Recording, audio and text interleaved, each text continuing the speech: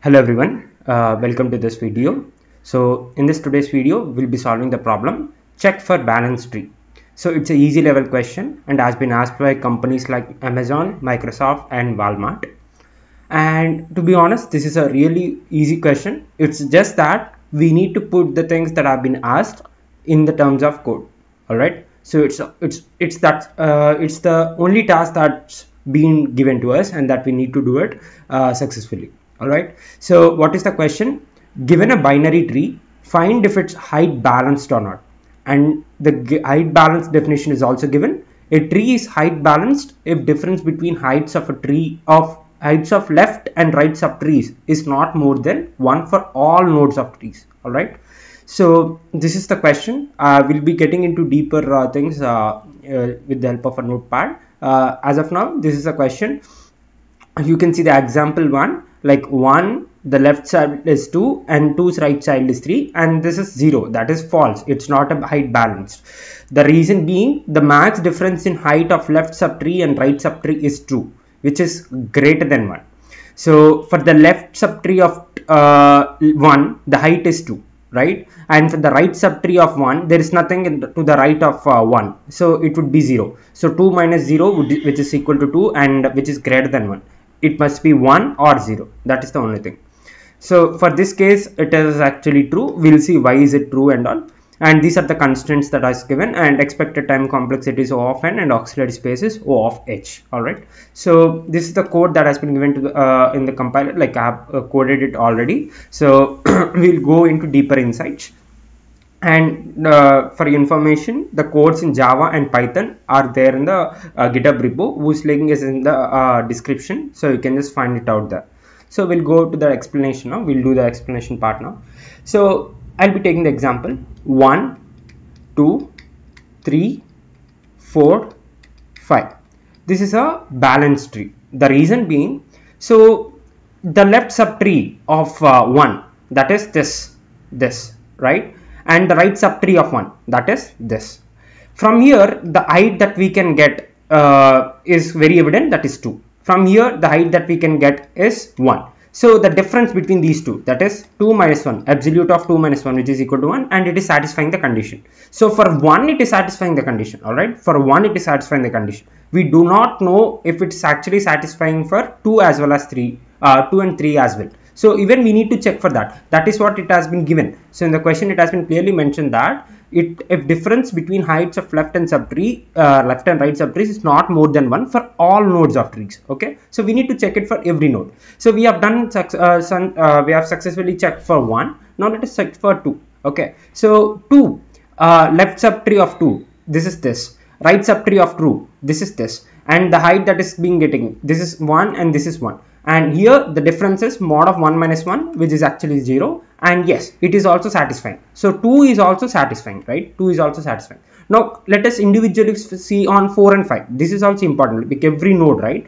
So for 4, there is no right, there is no left subtree, there is no right subtree. So here the difference is mod of 0 minus 0, which is equal to 0. So 4 is also satisfying. All right, 4 is also satisfying. Same is the case with 5 as well. So here as well, there is nothing like left subtree and right subtree for 5. So here as well, we'll be getting mod of 0 minus 0, which is equal to 0. So 5 is also satisfying. So 1 satisfies, 2 satisfies, 4 satisfies, 5 satisfies. Now only thing that is remain to check is 3. So 3 similarly, it doesn't have any left subtree and right subtree. So the mod of 0 minus 0, which is equal to 0, and even this is satisfying. All right. So every node satisfies, and in return we can say that this is a balanced tree because each and every node satisfies the condition that has been given to us. What is the condition that has been given? Let me write that in words.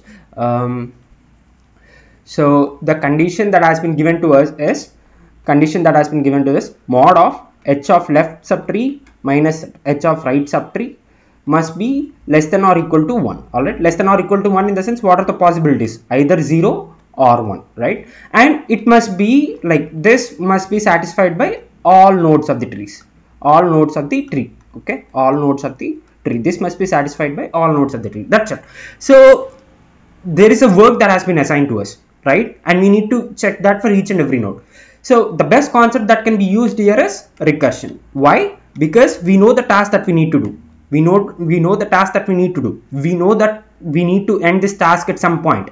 We know that point. When is that point? When the head is null. When the head is null, we'll be returning 0, right? We'll be returning 0 because that is the end point. We know the end point. This is the end point, right? This is the end point, and we know the task that we need to do, or the formula, or we can say the repetitive task that we need to do.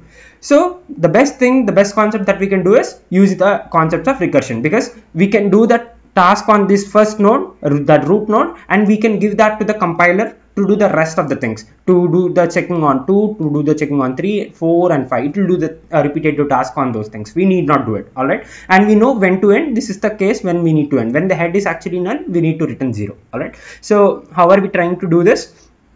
So first, this is the thing that has been given, bool is balanced. So if root equal to null, so if the initial tree itself, it's like null, there is no node here, it's just null, then we can return true, because there is no right subtree, there is no left subtree, there is no right subtree. So here the absolute difference is 0, and even it's the only node that's there, so we can just return true. So this is the base condition for that. Okay, this is the base condition. So int left height of root of left. So we'll see this in later. How are we doing this? We have already covered this in the very first video of this series. You can check that out. It will be available in the I section as well. And int right height, that is height of root of right. So here we are calculating the left subtree height. We are calculating it, and we are calculating right subtree height. All right, right subtree height. And what is the condition that has been given? That is what we are checking here. If absolute difference of left height minus right height is equal to 0, or absolute difference of left height minus right height equal to 1. So either of them must be passed, right? It can be 0 or it can be 1. And is balanced root of left. So we need to check the same condition on our left node as well as right node as well. So because the important thing that is there, we need to do it on all nodes of the trees. So all nodes of the trees must satisfy this condition. So we are doing it on root of left and root of right, and that is the reason we are putting n. All right, so it must satisfy. There is no doubt in it. All right, if it is satisfying, then we'll be returning true, nor return false. That's it. So this is how it is. Very simple code. We know the task that we need to do. We know the point that we need to end, at which point we need to end. So we have mentioned this. This is the end point. This is the end point. This is the repetitive task. All right, this is the repetitive task that has to be done by us. So we have done it on the initial node, and we have given it to the compiler to program to do the rest of the things on the left and right side. All right, so that is what is being written here. And what is the height? How are we trying to find? So if root equal to null, that is written 0, right? So if this is the end point, so we gonna return 0. Right? There is nothing left to it. There's nothing right to it. So only this is the end point. So we gonna return 0 and return 1 plus max of height of root of left and height of root of right. So this very basic example. So if I just see here, so 1. I'll be asking the height of like here I'll be writing 1 plus max of that I'm getting from h2 and h3. What is h2? h2 is from 2, h3 is from 3, right? So let us assume here the height that has been giving that we are getting is 2. From here we are getting 1, right? And so height is basically nothing but the farthest depth that we can go, the farthest depth that we can go. So that is basically nothing but maximum of what my left child can go and right child can go. So 3 can go only up to 1 level, right? There is only 1 level difference, and 2 can go up to 2 level because its height is 2. So maximum of these 2 plus 1, because 1 is contributing to the level, right? 1 is contributing to the level. So this is first level, this is second level, this is third level. So 2 is actually having 2 levels and 1 is actually in the first level. So in total there are 3 levels. So that is the height of the tree. So it's basically 1 plus maximum of what my left child is going and right child is going. I'll be taking the maximum of both, and I'll be adding 1 because that contributes to my present node level. That's it. So this is how we'll be calculating the height. I've already explained this in the first video. You can even check it out if you want. So this is how it will be calculating, and root equal to null, return 0. That's the end point. So this is how we are doing it. So we'll just submit the code for your reference, and yeah, it's working now. It's getting evaluated.